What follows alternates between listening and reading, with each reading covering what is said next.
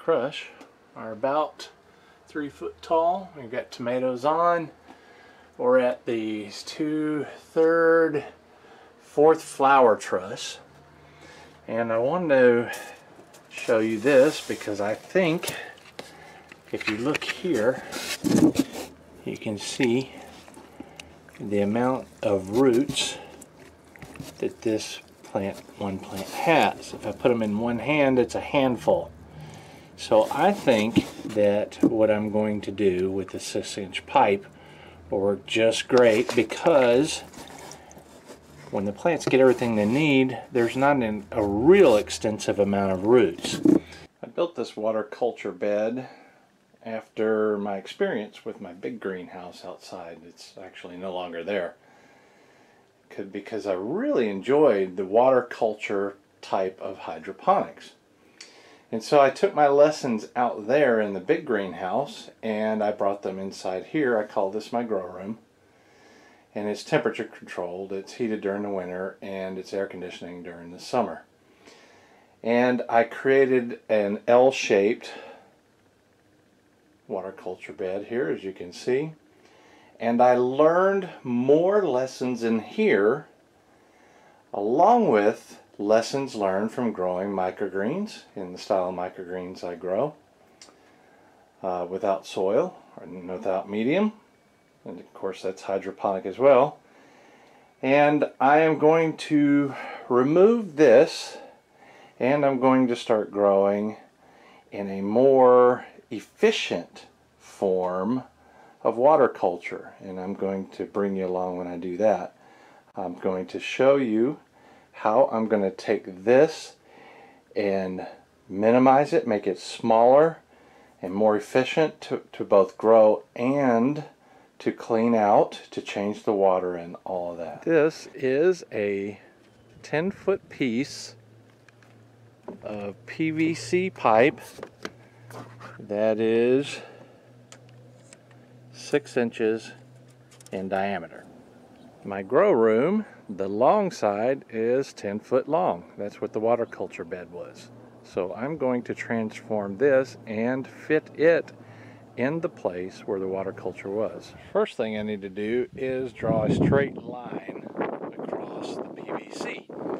And with a rounded form, that can be difficult at times. So I took one of my 4x4s I had lying around, and I clamped it down onto the edge here, and I'm going to use that. I'm going to put the pipe against it. I'll show you that to draw straight. After I've clamped the 4x4 on, I clamped the 6-inch PVC to the wood itself.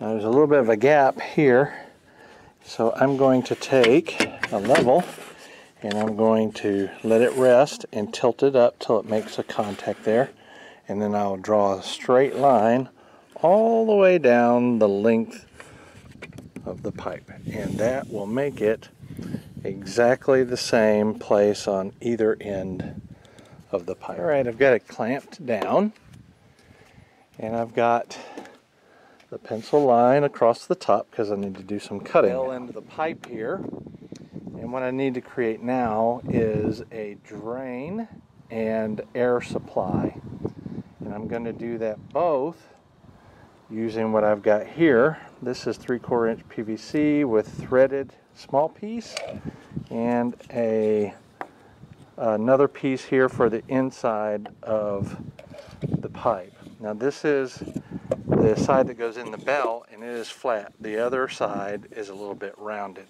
So I want to use a flat surface here, and so I'm going to drill a hole, and the short side is going to be inside the hole, and this side will be poking out. Let me show you that. So I used my drill here with a 1-inch bit on it, and I went on the inside because the outside has a lip, if you can see here. And if I start with the inside, that leaves me enough room for the PVC piece. Now these two fittings fit together. You can find them in any big department, Lowe's or Home Depot or anything like that. And what I'm using as a gasket is a garden hose the little piece of nylon or rubber sometimes it's used inside of a garden hose to create a seal. I'm going around the 3/4 inch pipe here with that. Now, let me turn it over here. You can see that this does not fit exactly in it.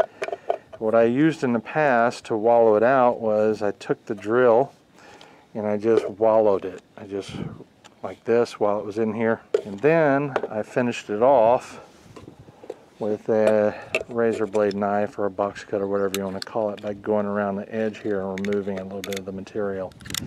And here's what the finished product looks like, and I can stick a regular 3/4 inch PVC pipe in there. All along the pipe here, I drilled my old and usual 3-inch net cup holes. There's one every 12 inches, like I marked before. And then I drilled it, and the reason why I did that is twofold. One is I'm going to grow tomatoes and peppers in a 1-inch net cup, a little bitty 1-inch net cup.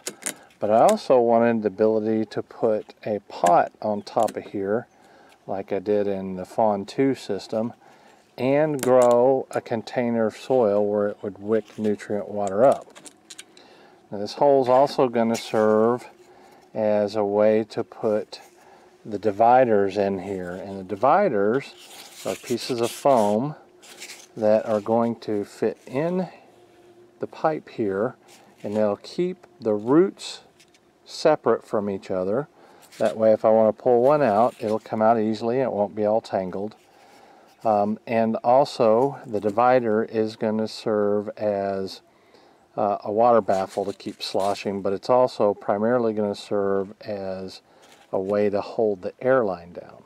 All that will become clearer as I go. In order to fit the baffles, or not the baffles, the dividers in, I need to make it wide enough that a piece will fit in here, and I cut this piece of foam that I'm going to use as a template, and I'm going to mark either side and with a pencil here.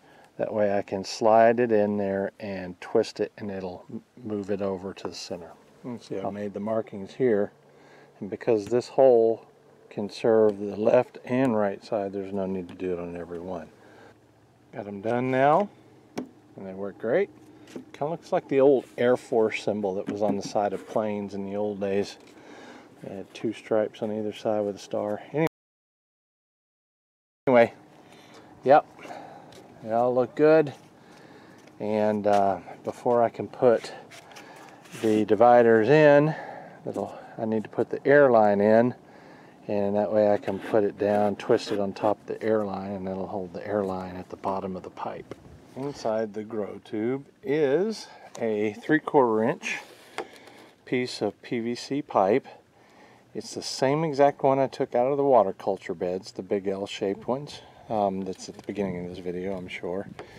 And so it's got the holes, one on this side and one on the opposite side, every 12 inches, which is exactly what I need for this. So when the cap is in place, this will be on the bottom. I'm going to put chambers in it that'll hold it on the bottom and separate the roots. I'll talk about that in a minute. But once this is in place and it's pushed to the bottom, it will serve not only to fill these, but it'll also serve to drain these. And it'll allow the roots to be trapped between chambers, and the draining and filling will go through the pipe itself. Also, this, as you saw by the holes, will be the air system. So not only will the pipe hold liquid, it'll also hold air. So when the pump kicks on, it'll push the liquid out through the holes, and then air bubbles will pop up through the nutrient, and it'll become an aerated water culture. I wanted to show you what it looks like when it's filling. It won't be under this much pressure, but it can be if I wanted to. So I've got it hooked up to my hose here, and I got a little adapter I put on the end of it. Real easy to do, but I I want to show you what it looks like, and this is also how I clean out pipes and holes. I'll show you that in a second. And put the water into it.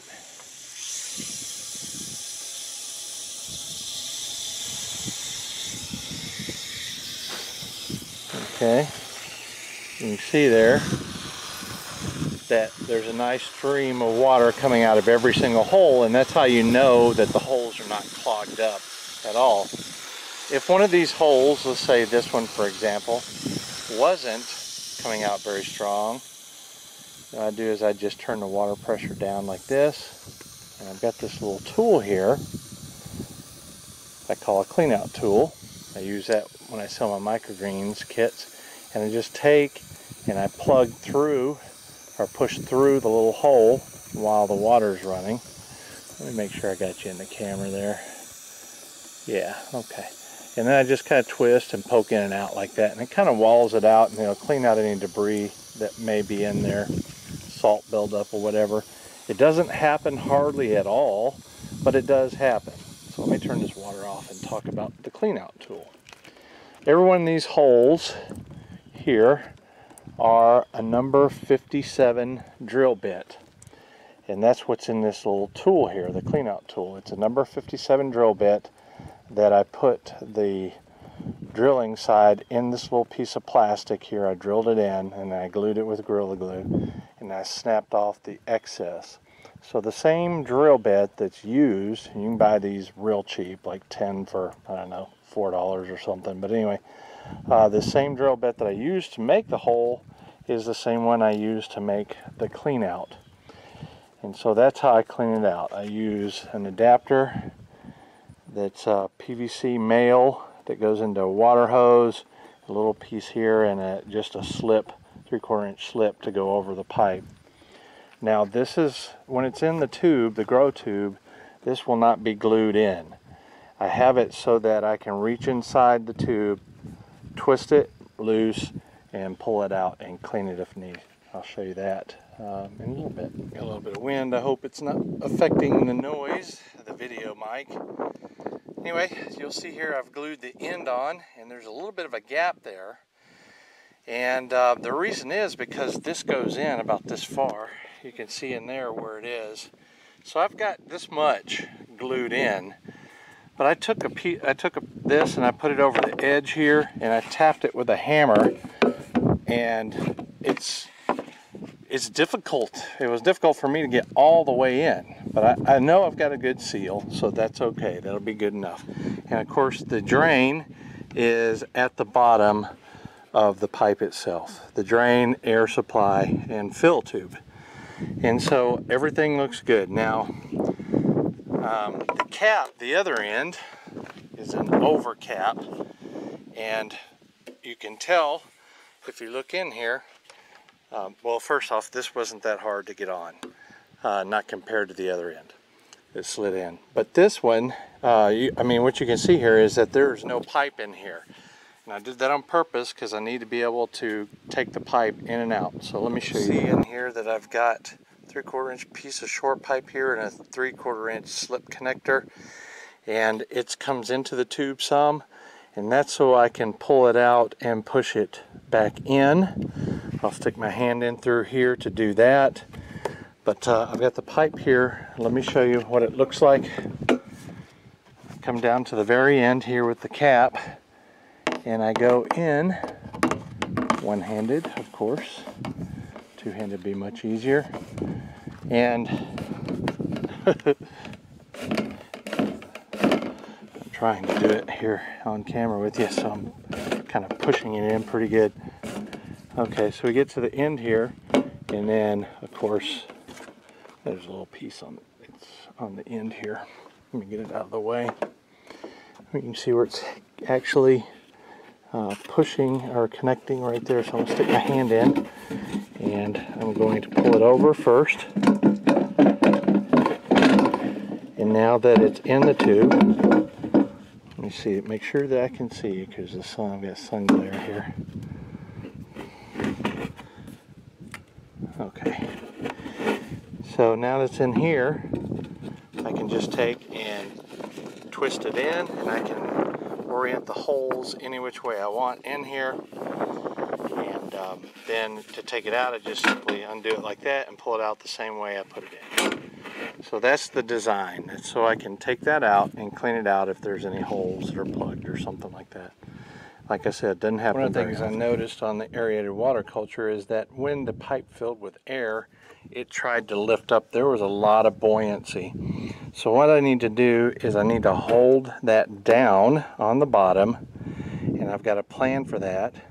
I'm going to use a divider that's a hold down, and it also will separate the two holes so the roots can't grow into each other. And the reason why, I think I mentioned this before, but the reason why I went with a 3-inch net cup was not only so I can put a 3-inch hole, so I could put a 3-inch net cup in it, but also so that I could pull the roots out easily. Because the tomatoes and whatnot will be growing in an actual 1-inch hole. And that'll become clear hopefully in a little bit. So I took a piece of pipe here, extra pipe, and I pushed it into the foam so I could get an outline to make my divider. I also took a piece of 3/4 inch pipe, the same that's in the tube, and I pushed it in as well. Now I know what I need to do to make my divider. Just follow the lines. Now just cut that out with a box knife, and you can see what the shape looks like when I'm done. It goes over the PVC, and this is fill the inside diameter of the grow. Put it in here, twist it sideways, and push it over. You can see the divider's in there, and I made these every other one where I can put my hand in. But I'm going to use a pipe on the other side here because my hand won't fit in this one. And I'll hold the bottom while I lift up on the top on this side, and then I'll orient the piping on the very bottom and set the divider in place about halfway between the two holes. I want to show you how it gets filled, and I'm using a hose as an example from the house here, house pressure, and I'm going to fill it. Now normally the way it's going to be filled is through gravity feeding. I'm going to have a float valve in a little reservoir that'll feed. I'm going to have 4 of these, 2 long and 2 short, 2 10-foots and 2 5-foots, and to fit in that winter grow room. But I'm using the hose here to fill it, but normally it would be gravity fed and kept full. But for the purposes of this, I want to show you what it looks like here. So these are not glued on. This valve is not glued on. Nothing but inside here, or from here to the other place in there is glued. The connection of the pipe. Everything else is not glued. Alright, so I'm going to turn it on with a little bit of force. Hopefully you can see in there the water coming out of the little holes. Now the water is coming out of there, but it's going to be air. You can see it's filling up. There's a little bit of gap underneath the pipe, or around the pipe too, so water can equalize under that to make sure it's kept level. But also it's coming in equally in each chamber. And what I mean by chamber is each area from here, the divider, to here where the other divider is. It's about it's 12 inches. So it's about a 12-inch by 6-inch tube, and that equates, I've already did the calculations online, equates to about 1.3 to 1.4 gallons per plant all along here. The total tube volume is equal to 15 gallons, roughly 15 gallons. Now once it's full, the same holes that filled up can also serve as a drain. You see here I've turned the line on, and those holes are allowing water into the 3/4 inch PVC, and it's draining back out. I'm not going to sit here and videotape the whole drain. It takes about 30 minutes to drain. But that's a good thing. All I have to do is provide a hose in, and I can fill it up the rest of the way. Or in the case of when a plant's growing in it, it'll already be full, and then all I have to do is just let it drain. Just go put a hose on it on all 4 tubes. Will drain out in about 30 minutes. Then all I have to do to add more in is either fill the reservoir back up, or I could take one of these off and fill it up directly. But all these plants will be sealed in there, and it'll be nice. It'll have a lot of moisture in it, so they won't dry out. The plants won't dry out in 30 minutes. So that's all there is to it. About 30 minutes, this will drain down to almost empty.